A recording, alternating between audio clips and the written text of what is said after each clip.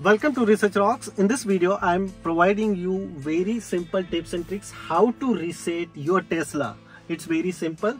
Use your hand and the steering, both button you just simply press both simultaneously and wait just 5 seconds and your entire Tesla is a reset and now your screen is a black. And after that you spend 1 or 2 minutes and your Tesla is again restart. It's very simple tips and tricks. Now look at this. Your Tesla screen is reset. So this is a simple tips and tricks to reset your Tesla. If you really like this video, so please hit the bell icon, share this video and subscribe our YouTube channel Research Rock. Till then, Jai Hind, Vande Mataram.